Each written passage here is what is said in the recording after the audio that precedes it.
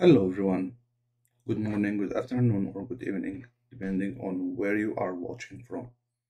My name is Ahmed Hafiz, and I'm glad to welcome you to session number 5 of the Master Planning series in Microsoft Dynamics 365 Supply Chain Management. Today, we will talk about how to set up a master plan. So, to set up a master plan, we need to go to the Master Plan module,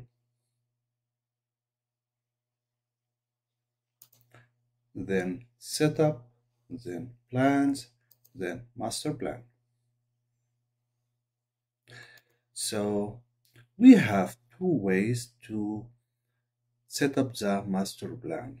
We can set up it manually by turning on and off each parameter, or we can set up using the wizard.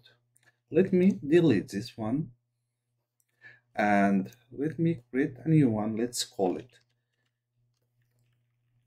1 week or 7 days plan.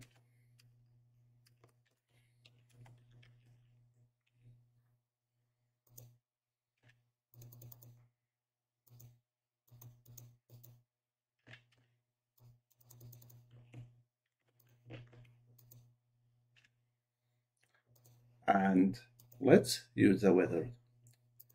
So the first question the application will ask you, how many items are you planning for?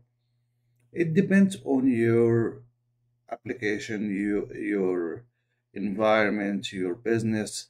So for an example, I said here I will include 1000 items. And how many or planned orders do you expect every time you run the master planning? I also said it's around 1000. And do you have manufacturing or not? Yes, I have.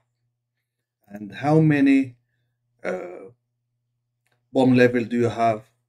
I will say three bomb level. Then it will ask you, do you want to overwrite the time fence or the coverage time fence? I would say yes. Use the defined in the master plan. I will keep it for 7 days only. And do you want to have a freeze time fence? No. Do you want to have forecast plan? Um, let's keep it as it is in the coverage group. Do you want to include the purchase acquisition? Yes, I want. And I will include 7 days as well. And do you want to have operational scheduling or job scheduling? I want to have job scheduling. And how many days do you want for capacity constraints?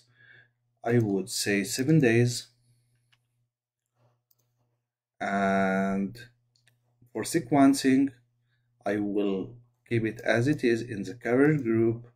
For exclusion, I will use the defined in the master plan as 7 days. And for firming, I don't want to have auto firming, so I will keep it to no. And for action messages, I don't want to have action messages or delay. And I want to make sure to avoid planned order to be scheduled in past date. Then next, it will give you a comparison between the current configuration and the new configuration. You can turn on or off what you want, then click finish. And here you are. You got your master plan set up. And of course, you can just uh, include what you want here. And the next one is the plan filter.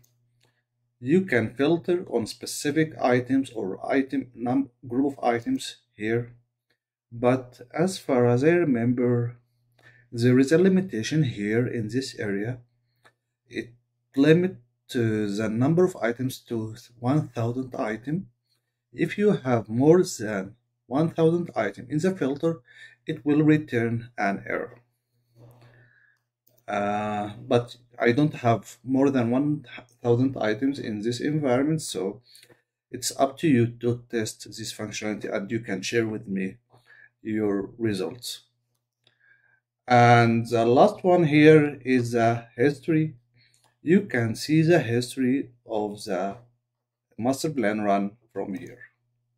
Because we don't have any history for this one, so we don't have any records. But if we look at this one, we can see all the logs here.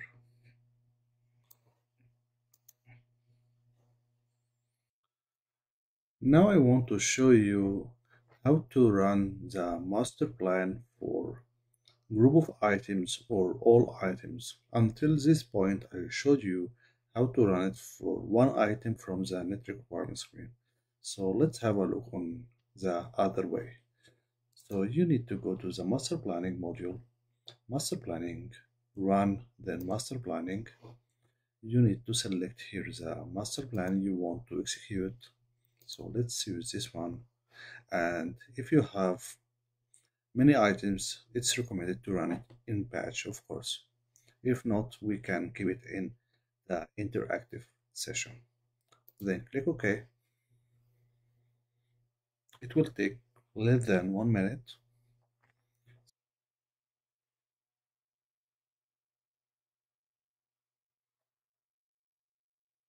So here it gave me, there is some warning. Do you want to see the warning or not?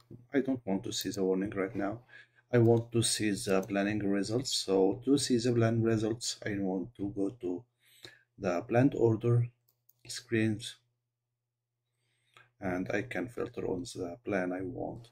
As you can see here, we have many planned orders created for all items. And we have also another one called planned order simplified.